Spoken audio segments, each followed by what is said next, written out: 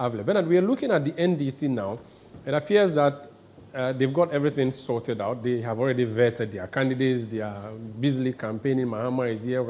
Walk us through who is running for what in the NDC now. First thing I'll say before we do that is, when you study the two main political parties, they are very different, yet they are very similar. So there are similarities more in governance, but there are differences in the internal politics. So for example, the first thing you observe is that for most presidential primaries, NDC always has fewer candidates than MPP, all the time. Whether they're in government or not. They don't, in fact, then 2019 was an aberration where they had all those. So usually, it's 2 or 3 people. Mills, Kwesi Botre, Spiogabra Mills, Nana Konedo Mills. It's always a few people, which could be because of their antecedent, the Swedo Declaration, Rawlings anoints Mills. One leader. So they don't seem to tolerate a lot of dissension. When they decide that they want to go for election, and usually the person who wins by over 90%. That's the first thing you notice. And if you look at this field that you are talking about, this field is much smaller. It's probably one of the smallest fields you've had in a long time, just 3, right? 2019, there were 6 or 7. So this is the first thing to notice. MPP will always have a lot more people. They claim it's because they are more democratic. And particularly when NDC is in opposition, this is what you get. Former President John Dramani Mahama, former Kumasi Metropolitan Chief Executive Kojo Bonsu, former Governor under Rawlings, former Finance Minister under Mills, business mogul Dr. Bernard Avle.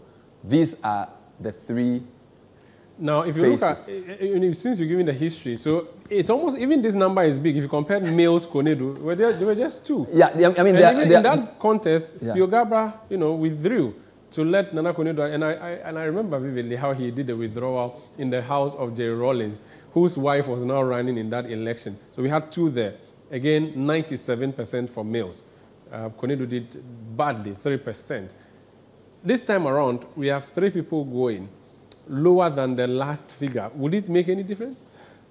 It would not, because usually in the previous election you referred to, there were what you would call power blocks that were being contested. So the Rawlings block, the Mills block. Then you have the former Mills people, the Mahama people. But now it's like there's only Mahama. It's only Mahama. So that's the first thing to notice. Now, the power centers around personalities in our politics. And so John Mahama is the front runner. Let's but there's a person. difference though. So one of the reasons why in NDC the front runner usually wins well is also a question of resources, right? But for the first time, you have a candidate who is a man of means, right? Dr. Bernard Avle is a very wealthy man. So I want us to do candidate. So go to Mahama next. All right. So you want to. So let's do Mahama and then move on to the other candidates. I mean, look, Mahama has dominated Ghana's political scene since my days in university. All right. So as communication minister, before he then became the running mate, which was much later, because NDC had tried Martin Amidu, they had tried Mohammed Mumuni before he came along. So he's always been known to have the gift of the gab, very well liked, very affable guy. And since he became vice president, his stock has risen. 2013, came into power after Mills dies, wins that election in 2012, then he rules to 2016 and loses as sitting president, quite unprecedented. Easily the front runner. But won in 3 months of campaign in 2012. Yes. Also, so again, I don't think there's much to be said here. Yeah. I do not think the delegates that I have spoken to and the people you talked to in the NDC are in the mood for the kind of change, because they feel like he has an unfinished business, and they also feel like in opposition it's not the time for experimentation and that type of thing. They feel he's well marketed enough, and they know what he can do, right? So give it to him. Yes, and they're also saying that because we are in an economic crisis, you need somebody with experience. So this is the message they are selling. Okay. So, and it seems to me as if a lot of the influential people in the party have agreed that he's going to take it. Okay. Kojo Bonsu is an interesting one. Ashanti region is going to be interesting in this election because they've always been interested in an election, but there's a feeling that there's an Ashanti equation somewhere that if NDC does well in Ashanti, because they suspect that there could be some issues in MPP where turnout for MPP will be lower, so that if you get a good candidate or a supporting candidate from the Ashanti region, it would help the NDC's numbers, because NDC usually does above a certain 22% or so to win an election. So 2 Ashantis have thrown their hats in the ring. Kojo Bonsu, former mayor of Kumasi, and then Dr. Kwabena Dufo. Kojo Bonsu is interesting because his tenure as mayor ended a bit on a sour note because of some issues with Menchia, but he's patched up with them. A lot of people credit him for KJTR market. He's a known figure, he's liked. So something I'll say, usually when somebody runs against the front runner, Spiogabra, their votes get whittled down, they get ostracized. But Alabi lost to Mahama, he's still part of the group. I still think even if this guy loses, he's still part of the center. He's not seen as some traitor type. That tells you that there's only one center of power. In previous elections, it was either Obed or Rawlings, Mills, Rawlings. So those fights led to wars of attrition. I don't really see that for this guy. But for before you go to Kwabena, so this guy was appointed by the guy he wants to remove. Yeah, but that doesn't matter. It's not a big deal? We've seen that in many contests. I mean, but except that this guy made you a mayor, which is like a lower tier compared to even if you were a minister. How dare you contest him? Look, democracy allows that, I know. But in terms of political might, wealth, it's a mystery. I think he's just hedging his bets. I think he just wants to show that he's available and that if possibly there's something in future that they want to Because I'm looking at whether he's had a position in the past in the party that he's known. Mahama has done MP before. Kwabena Dufo has been governor. Mayor of Kumasi. Mayor of Kumasi. It's a big job. Okay, let's go to the next candidate. The one that I feel is interesting is two things, and we should look at the polls later. The reason it's interesting is, as I said, in the past, a lot of the people have contested the front runners haven't had much means. This guy has the means. That's number one. Number two, you're seeing some former Mills people coalesce around him. Rojo Metal Nuno. You see Solomon Kansa. You see initially Baba Kamara was around that group. I even saw what do you call it, Fritz Bafo. Right? Yeah. So you see people who have been close to power coalesce around him. For what that's worth. We don't know how central they are in the NDC now. So that's what makes it interesting. The fact that he has money and the fact that he has some experienced people around him. But I still feel like when you look at the way the NDC thinks, and if you look at the elections in the past, there's a way you can gauge the mood of a party. And he's also much older. So it also works against him. The money part, though, Bernard, I don't know if I should disagree with you, and I'm going to disagree with you. His bank is not his bank anymore. That would have been the cash cow. We do know that his media conglomerate is struggling. This is public knowledge. How dare you say this guy has money to run against someone who's been president and vice president? Even if you put John Mahama's S. Gracia as MP for Bole Bamboy between 1996 and 2000 and 2004, it defeats this guy completely. His bank is taken, his media conglomerate is gone. I mean, money. Well, I think that's why you and I don't have a lot of money. Okay. Because we obviously don't understand money that well. What I'm telling you is that for example, his message, okay? So take today's Informer newspaper. His message has been very clear. He's talking about helping party people. In the Informer today, they reported that he said he was going to pay party executives. So he's bringing a financial... So his campaign is hinged on two things. Okay. He says the economy is shattered. I was former governor of former Bank of Ghana. I was former Minister of Finance. So I can fix the economy. But he's also saying that I can rearrange the personal economics of people who volunteer and work for the party. I'll build party offices for you. So he's talking on the basis that he knows he has finances. Okay. Okay. Now, we don't want to talk about people's personal wealth without evidence. But I'm saying to you that to own the level of business entities he owned, the fact that his bank has collapsed, his insurance company is still working. Okay. There are other businesses that are still running. So everybody knows that Dr. Dufour is a man of means. So I'm saying that these are the two factors. Okay. The fact that he has some experienced people around him, and the fact that he does have money to stage a campaign. You've seen his billboards. Yeah. So it means that it may be different. But I'm saying that, look, it's very clear there's only one winner here. Okay. So it looks obvious, but the percentage, does the percentage matter even in this race? Well, let's look at what happened. That's a good question. So in 2019, this was what happened. This is the current president. At the time, he was the president who had lost in 2016. Yes. And then he was the former president. Seeking re-election. And again, the mood of the party was for him. 95%. And 95% in a field of 7 is statistically like a shellacking. All right? Professor Joshua Labi, less than 2%. The speaker, at the time he was a minority leader, 1%. The gentleman who was supposed to be the Alan who had to done Mills. this before, yes. So Alan Nanado, yeah. Spio, Mills. Look at where he is. He didn't even get 1%. So Gusitano as well. So the NDC is very clear on who they want. And I don't think, and so my point is that if for 7 candidates, he had 95, and this is when NDC had just lost power and they were bruised. Now they smell blood. He's going to get much higher than this. So you don't even see, so these people, 6 of them, struggled to raise 5% of the votes. 2 people going against him, they may be struggling to raise... Except, of course, the reasons I give, because the third candidate has money. Yes. It's possible. Okay. Yeah. And the other thing to note is that, so this is a gentleman who picked the forms for him. So it tells you that they sort of patched up. This guy is still... But while you are looking at money, look at experience.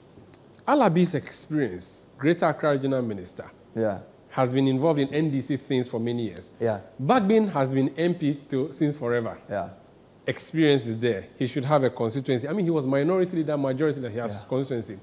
Gusitano was the guy that was, in fact, there was even rumor that Mills lost 2000 because Gusitano looked like Jerry Rawlings and people decided, I mean, all of those things. Spio Gabra has been doing this thing for like forever. He's been trying to be flag bearer. Sly Mensah has been MP before, has been at NHIS. So all of these people put together, Nuruddin may be the only guy, businessman who may not be very popular politically. If all of them, with all the experience and maybe small money, could still fail to make 5%, I don't know how Dr. Kwame Dufo is really, unless of course, like the theory you've given, the candidate, the party decided that we are giving it to this guy, we don't care what happens. The thing about political parties, in the little experience I have, is that political parties are not looking for who is experienced. They are not looking for who can do the work. They are looking for who can win the election. That's how they think. That's what matters. Delegates don't say, this guy has 10 years of experience at the World Bank. He's great. No, can he win the election? And how do they assess that? Has he been marketed well enough? Can he campaign? And then can he bring resources? They don't think about all the things around, oh, he's done. No, which is why all these guys didn't get anything. All right. Now, I expect this similar kind of numbers here. The mitigating factor being that Dufour's team seemed to have a bit more resources, but I don't see anything beyond a Mahama over 90-something%. That's very interesting. Let's stay with Spio Gabra. He just diminished. Is that the final nail in his coffin? Because the performance here was not good, and it appears he's no more interested in the NDC race. He has not even expressed any interest. Meanwhile, he used to say it was Spio's time.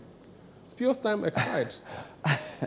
I don't know whether you are asking me a question or you are telling me. No, I'm just looking at how he disappeared. No, I mean, the thing is that eras change, times change, right? So, and I feel like the way Spio's the whole issue about Mills's health and how it was framed as if he was the one who put the issue out, it damaged him a lot. And then he was a minister under Mahama, right? But he's never really quite been the same again. And I think he has other priorities now. What happens to Joshua Alabi? You were the second in the race. Now you are the guy who went to pick the forms for the guy who won the last time. Is it an indication that, oh, I've given up? Or when I join him, there are chances for me in the future? How do you read it? You see, politicians are not foolish. So they know. If you get 1.5% after traveling around the country 6 times, spending all your savings, I mean, if you are his wife, what will you tell him to do? That he should continue? You mean, so if I was Professor Goski, what would I say? Join the winning team. Look, the mood of the party, they are not interested in, you do UPSA, you are a good guy. So come and help us win the election, and then we'll look for something for you. And whenever we have a big lecture, we do it at UPSA, we credit you. And like we did one today. Yeah, today. Yeah, and in fact, to be fair, I mean, I went to UPSA today, and when you look at the place, it's clear that there is a brain behind what has happened there. So he's obviously a very well-respected member of the NDC. And I think the fact that he picked the forms is a signal that the party's leaders, or the party, they want to give Mahama a chance to come back to redeem himself, because he has only one term. Later on, we'll talk about what happens post-Mahama if he even wins. But that's a different equation. So I'm saying that it's very clear he's going to win. The polls we've looked at suggest that Mahama is in the lead. So for both people who are NDC supporters and even people who are not NDC supporters, his visibility is very, very much ahead of the other candidates. So I think it's almost a foregone conclusion. The real excitement is in the MPP race, Umaru.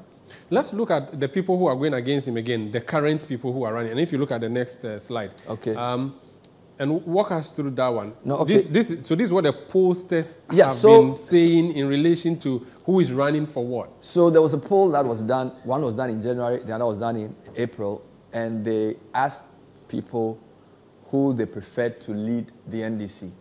Now, this was for people who said they were NDC supporters, right? Now, I need to show you this first before I come to this. So, in this one, sorry, I think there was one in the general one. There was a general one that they asked all supporters, all respondents. Mahama had about 77%. So that's whether NPP or NDC. Yes, and then Dr. Dufo had about 17%, and then Kojo Bonsu had about 3%. That was for both NPP and NDC. But when they disaggregated and just brought out NDC supporters, same question, overwhelmingly, similar number to what you had for the previous election. So the insight here is that among NDC supporting people, they think Mahama is the person to lead them into the next election. So the numbers that you're seeing for Kwabena Dufo, 4%, and Kojo Bonsu, 3%. It's very small. So it's simply looking like what we are predicting it to look like. I mean, to be fair, two caveats. This is not for delegates. This is for people who were polled by Global Info Analytics in 80 constituencies, and and who said that they support NDC. So they may not even be delegates. So this is the feeling around this sample of voters who say they support the NDC, who may not even vote in the primaries. Okay. Right? But so it's a dipstick into popularity. It's like a popularity test. So the point is that Mahama is the overwhelming leader in that space. Well, this is the Citi'uation Room on City TV. We are just trying to help you make sense of how it's looking like, how the picture is looking like the NDC side of things. We'll be delving into the NPP next. But, of course, we are looking at who is doing what in which area. The campaign trail, though, is heated. John Mahama is all over the place. He's campaigning. He's sending a message that he doesn't want to feel like he has said this to Ghanaians. He said people keep giving him stones wherever he goes to. How are the other people doing? You see, the other insight from your question comes back to why I think he's going to win. If you see, the message he's putting across is a national message. So he has an election on 13th May. But he's saying... He's speaking beyond the... he's not even telling people that vote for me, I'm better than Dufo or Kojo Bonsu. He's telling people that when I come back, I will continue to abandon projects that Akufo-Addo abandoned. I'm going to restore, I'm going to cut ex gratia. Do you get it? He is taking on the president and the presumptive MPP candidate. And so he's looking at December 2024. That tells you that the people crafting his message know that this is a foregone conclusion. If I asked you to give me a percentage that you thought he would win by, do you have any idea? No, I don't think he'll get below 93%. That's what I'm saying. That this figure and the figure for the previous election, if he gets below 90%, I'll be surprised. I'm thinking he'll make beyond 95%. But let's see what happens. This is the Citi'uation Room on City TV. We'll be back to talk about the New Patriotic Party. The pool there, or the crowd there, is larger than what the NDC has on offer. And the Congress is coming up November, the latest.